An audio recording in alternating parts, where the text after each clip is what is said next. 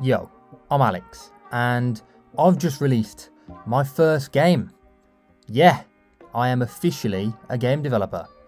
If you didn't watch my last video, I've been working on a survival game about a stray cat called Ginger.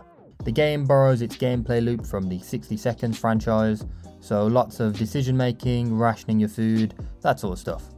If that sounds interesting to you, you can play it on AlexTWO right now. Plus, it's completely free, so you've got no excuse really, and all I ask in return is for some feedback. I have never released a game before, so this is quite a new experience for me, and to be honest, it's quite nerve-wracking, you know? I don't really know how people are going to react to it, because I've been staring at this game for so long that I can't even tell if it's good or not anymore, if you know what I mean. And it's also kind of made worse by the fact that I have a bit of an audience. Like, I know 3,000 views is not that much in internet scale, but if you actually visualize 3,000 people, that's quite a lot of people. You know, even if just 10% of those people actually play the game, that's 300 people. And even if just 5% play it, that's still 150 people. So showing my first attempt at making a game to that many people, you know, it's not easy. And the actual process of finishing a game itself was not easy either.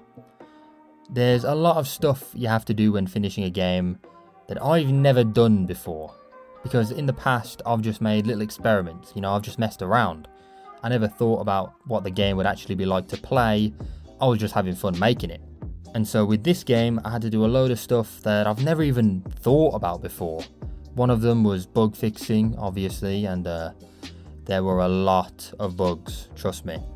But also stuff like sound effects, polishing, choosing the music, that kind of thing.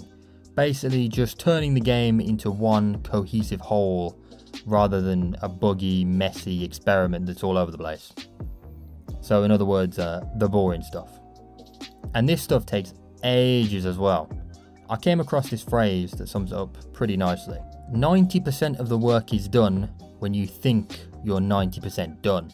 Anyway, right, I'm working on a new game now. I'm not going to reveal anything yet, but you can expect a devlog for that probably sometime later this month if everything goes to plan. But yeah, so stick around for that.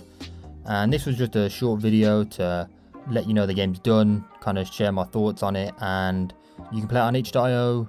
Please give me some feedback, and yeah, that's about it. See ya.